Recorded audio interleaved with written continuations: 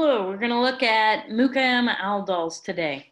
These are acid catalyzed aldols, and particularly it's usually a Lewis acid, such as scandium plus 3.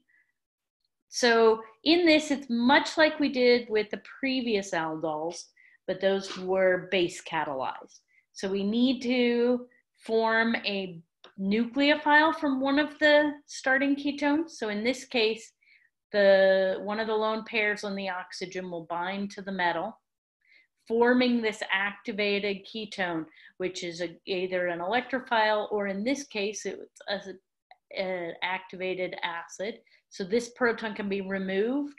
The electrons will move over here to make the pi bond, and the electrons will go up to the oxygen.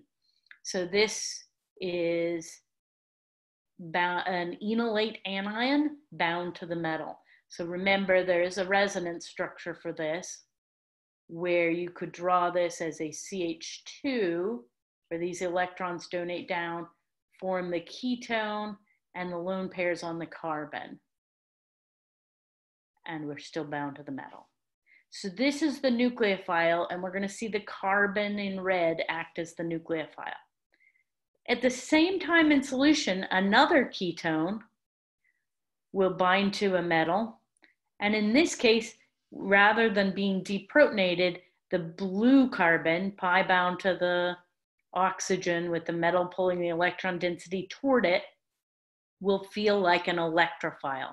So the blue carbon is an electrophile and the red is a nucleophile. So when we put them in solution, we can see the electrons donating down, this carbon attacking the electrophile, and the electrons go up onto the oxygen.